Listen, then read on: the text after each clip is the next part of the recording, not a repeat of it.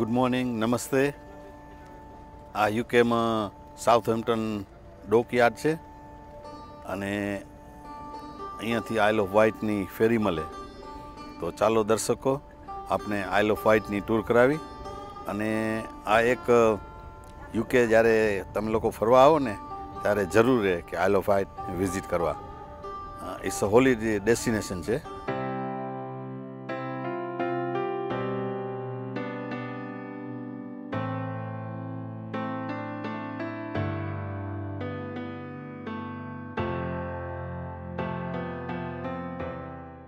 ભરતભાઈ ઇન્ડિયાથી જે આવેલ છે અને એમને આઇલ ઓફ વાઇટ લઈ જાય છે અને એને જે યુકેમાં ટૂર કરી આપણે સ્કોટલેન્ડ પછી બીજા અન્ય શહેરોમાં પણ આ એક ઇન્ટરેસ્ટિંગ પ્લેસ છે. આઇલ ઓફ વાઇટ માટે ડે ટ્રીપ માટે લંડનથી સવારે 7 વાગે નીકળ્યા છીએ અને લગભગ લંડનથી સાઉથહેમ્પ્ટન ડોક ઉપર જતા 2 કલાકનો ડ્રાઈવ છે. અને યુકેના M3 M25 મોટરવે પાસ કરી બ્રિજીસ અને અમે સાઉથહેમ્પ્ટન ટાઉનમાં પહોંચી રહ્યા છીએ. અત્યારે ડોક ઉપર આવી ગયા છીએ અને અમારી ફેરી 10 વાગે છે, તો 1 કલાક અમે વહેલા આવી ગયા. પાછળ ક્રૂઝ શિપ કુનાર દેખાય છે. 1 કલાકનો ટાઈમ છે, તો ટી ટાઈમ બ્રેકફાસ્ટ કરી. આ ટેસ્લા ગાડી ફૂલી બેટરી ઓપરેટેડ છે અને ભરતભાઈને જાણવું છે અને અનુભવ કરવું છે કે આ કેમ દરવાજા ફાલ્કન દરવાજા કામ કરે છે અને કેમ સેન્સર એના કામ કરે છે. તો એ પોતાનો અનુભવ પોતે જોઈ રહ્યા છે. આ ઇલેક્ટ્રિક ટેસ્લા ગાડી અબાઉટ 300 કિલોમીટર એક ફૂલી ચાર્જ ના આપે અને ઇન્ડિયામાં પણ આનું પ્લાન્ટ આવવાનું છે.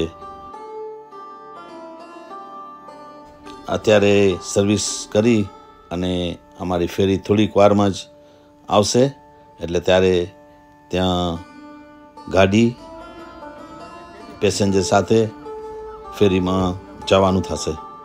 આજનું વેધર 23 ડિગ્રી અને આ યુકેમાં માણસ કરતાં નાના મોટા કૂતરા બહુ જોવા મળે. આ લોકોને બહુ ગમે. એટલે આ વિડીયામાં તમે અવારનવાર તમને જુદા જુદા કૂતરાના પિક્ચર જોવા મળશે. અત્યારે ફેરી આવી રહી છે, ડોક થઈ રહી છે અને ખાલી થાય છે. એના પછી ખાલી થઈને 2 ફ્લોર ઉપર ગાડી જશે. મોટી લોરી એ નીચલા ફ્લોરમાં જાય અને નાની નાની ગાડી ઉપલા ફ્લોરમાં જાય. It's time to board. મારી સાથે આજે 200 સ્કૂટર ક્લબ જે છે એ પણ સાથે છે. એ આઇલ ઓફ વાઇટમાં વર્ષમાં એક વખત એ લોકોની ત્યાં મોટી પાર્ટી હોય, તો અમારી સાથે સ્કૂટર જ છે ઓનલી. અને આની સાથે પેસેન્જર ભાઈ ફેરીમાં જઈ શકે.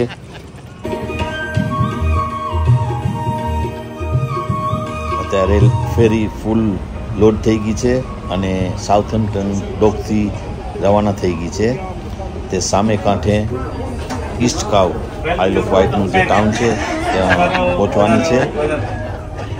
એક છેડેથી બીજે છેડે દરિયામાં 1 કલાક જેટલું ટાઈમ લાગે પાણીમાં ફેરીને ક્રોસ કરતા. અને 4 ફ્લોરની ફેરી છે.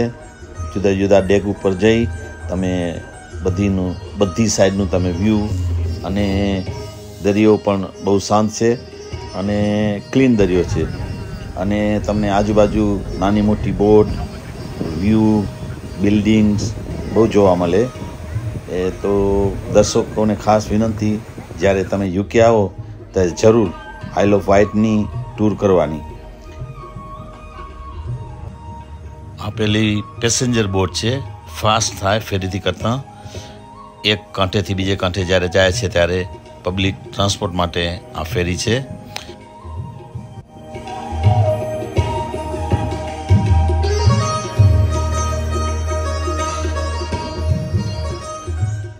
ફેરીની અંદર ઘણી સુવિધા છે. તમે બેસી શકો છો, તમે વ્યૂ કરી શકો છો, સાઈડની આજુબાજુની બિલ્ડિંગ જોઈ શકો છો. ફેરી હવે આઇલ ઓફ વાઇટના ડોકમાં પહોંચી રહી છે તે ઈસ્ટ કાઉ ડોક છે આઇલ ઓફ વ્હાઇટનું, અને તમે જોઈ શકો છો એના બે પ્લેટફોર્મ નજીકમાં જ ફેરી સાથે કનેક્ટ થઈ જશે અને સ્લોલી એમાંથી ગાડી પાછી નીકળવા માંડશે. આ જે છે અમારું ફર્સ્ટ સ્ટોપ, જેને નીડલ્સ તરીકે વ્યૂ પોઈન્ટ છે. એમાં ફરવાનું છે, નાસ્તા પાણી કરી શકો, બેસી શકો, અને નાના થીમ પાર્ક છે. અત્યારે અમે લંચ કરી રહ્યા છીએ ફેરીમાંથી નીકળીને, અને અત્યારે હવે જે આ કેબલ કાર જોઈ રહ્યા છે તે છેક નીડલના નીચે જે દરિયો છે, સી સાઈડનું જે લેવલ છે, ત્યાં 500 ફૂટ નીચે આ કેબલ કાર લઈ જાય. આપ જે સામે વ્હાઇટ ક્લિફ જે દેખાય છે તે પવનના ઘસારાથી લાંબો ટાઈમથી થઈ અને એ નીડલ જેવી થઈ છે, એટલા માટે એને નીડલ પોઈન્ટ તરીકે ઓળખવામાં આવે છે. થોડી વારમાં જ અમે સી લેવલની નીચે કેબલ કાર દ્વારા પહોંચી આવશી. ત્યાં બોટ રાઈડ મળી શકે, ત્યાં તમે વોક કરી શકો, ત્યાં તમે આરામ કરી શકો, અને તમને દરિયામાં નાહી બી શકો.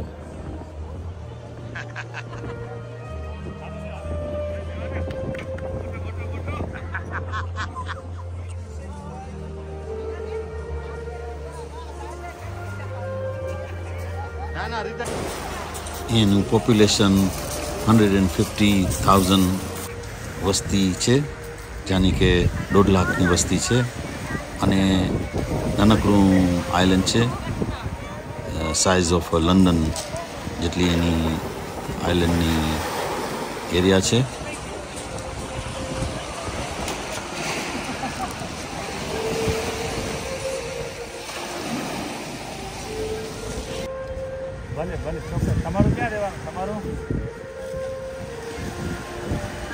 જેવી રીતે નીચે આવ્યા એવી રીતે જ હવે પાછું ઉપર જવાનું થાય છે.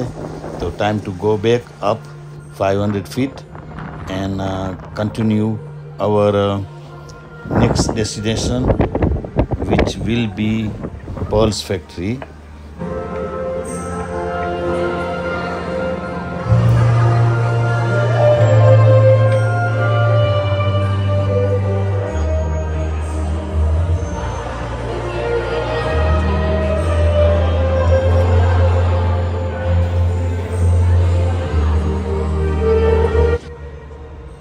ડ્રાઈવ કરતા રસ્તામાં બ્યુટીફુલ બીચીસ, ક્લિફ્સ, અને પેનારામિક view and stunning કન્ટ્રીસાઇડ view along C side road પહોંચી રહ્યા છે પર્લ્સની ફેક્ટરીમાં. તો ચાલો અંદર જઈ અને શોપિંગ કરીએ. આની અંદર રિયલ પર્લ્સ દરિયામાંથી પકાવી અને અહીંયા તેમના જુદી જુદી જ્વેલરીઝ વર્કશોપમાં બનાવી જે જ્વેલરી કસ્ટમર લઈ શકે છે, અને આમાં ઘણી ક્વીન માટે જ્વેલરી પણ બનાવેલી છે. આ છે રિયલ પર્લ્સના સેલ્સ, અને તમે તમારું સેલ્સ એમાંથી ચૂઝ કરી શકો અને તમને ખોલી આપે, અને તમે એમાંથી જે રિયલ મોતી નીકળે પર્લ્સ એ તમને પેક કરી તમને એનું જે વીટી બનાવી અને તમે બાય કરી શકો છો. લેડી ડાયાનાનો આ રિયલ પર્લ્સનો ડ્રેસને ફેશન એવોર્ડ મળેલો છે in 1989માં. It was designed by Catherine Walkers. It was sold in famous charity auction in 1996 for $151,000. Goodbye from Isle of Wight, and we will be see you soon in next tour in Scotland, up in the north of Great Britain. Thank you for watching. Please do subscribe it.